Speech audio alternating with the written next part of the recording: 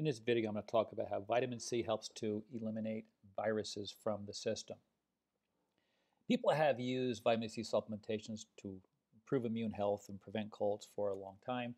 This paper was published back in 1993, and they're looking at ultra-marathon runners and using vitamin C to reduce, because it's very common for these people to develop upper respiratory tract infections after the big, massive ultramarathon. And so they used 600 milligrams of vitamin C, and this reduced the upper respiratory tract infections in ultramarathoners to varying degrees. And in the same study, the authors said that supplemental vitamin C may reduce the severity of such infections in even people who are sedentary. So let's look at how vitamin C works. Now, there's been a lot of research since 1993. This is 2017, a review article looking at the many aspects of vitamin C on immune function. This table discusses 4 domains: epithelial barriers, phagocytes, lymphocytes, and inflammatory mediators. We're going to look today at phagocytes. Now, macrophages are the most abundant phagocytes in our system. Now, what phagocytes do is they engulf, they eat, they engulf, process, neutralize, eliminate dead tissue debris after injury. They eliminate old cells that need to be removed and replaced, and they go after infectious agents. They go after bacteria and virally infected cells. So this article gives us a nice picture of a macrophage and how it works. So here's the picture. We're going to simplify it, make it bigger. Boom. There we go. Simple. So I eliminated everything except for, here's your vitamin C, ascorbic acid, and here is ascorbic acid again, vitamin C. So you can see this cell is a macrophage. Okay, so up here what you see is this macrophage phagocytizing an old dying neutrophil. And so this activity of phagocytosis is inhibited by free radicals. Whether you're in science or not, odds are you've heard of free radicals. So they're produced in excess when we pig out on refined sugar, flour, and refined oils, when we become obese, when people are hyperglycemic, diabetic. They live in a chronic state of excess free radical production. So excess free radicals are going to inhibit phagocytosis directly and indirectly by activating this substance here, which is known as an alarmin. So this alarmin turns on, and you can see it is going to also, this block means inhibit. So an arrow means stimulate. So this is inhibition.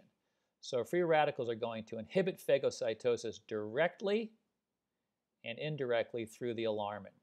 So here comes vitamin C. We take vitamin C, and vitamin C inhibits free radicals. So if you inhibit free radicals, you're going to inhibit the inhibition that it would otherwise occur. And so you release the macrophage to do its phagocytic work.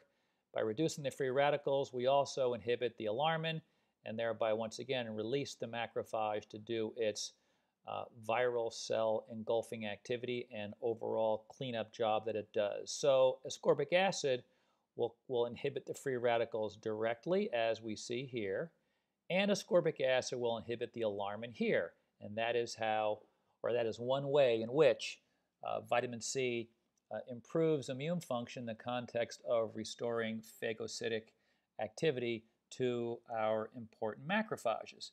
So, the next question would be, well, how much should I take?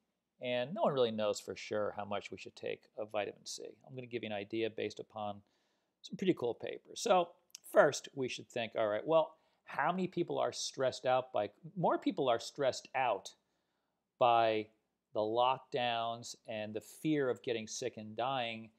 That is, the stress response is far more catastrophic for the broad population than actually be infected by the virus itself, because the vast majority of people who are infected will have mild to no symptoms and clear easily, but they still live in stress.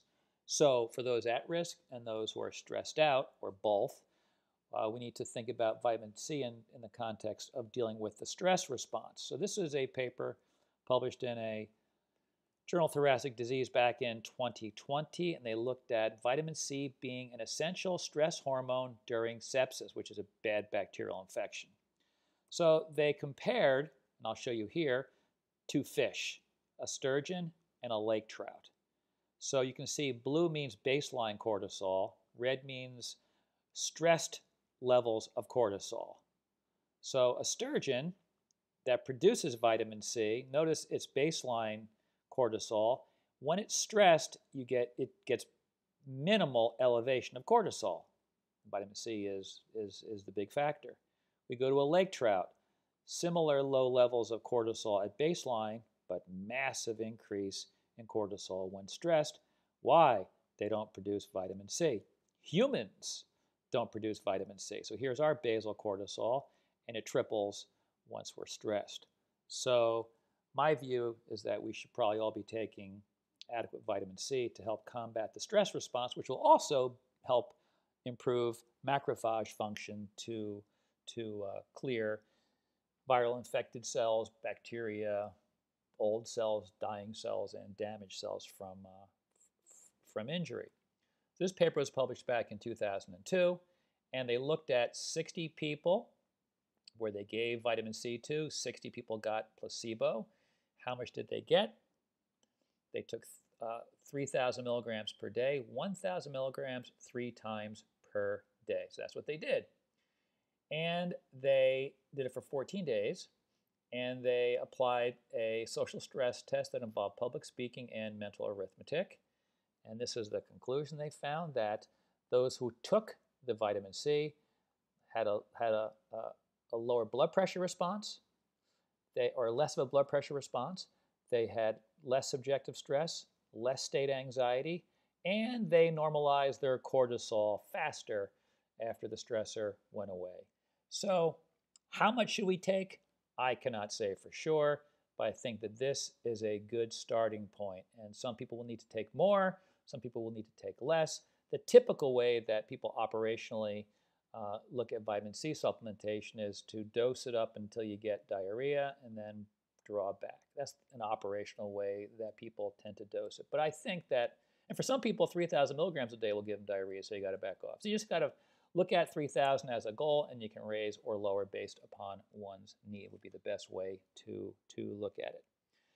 I discuss vitamin C in my new book in the context of immune health. So this is the new book. It's available right through. You can click right through from the link below to get to my Amazon page. You can go through. You can actually look at the table of contents for all of these books. Now, I will tell you this much. Obesity is the biggest issue for COVID-19. Obese people are the primary human vectors at spreading COVID-19. So the Kindle version of this Weight Loss Secrets book is only 99 cents, and the hard copy is like 13 bucks. So it's really cheap. And then you can also get volume discounts at dflame.com. You can say volume discounts for all the books are available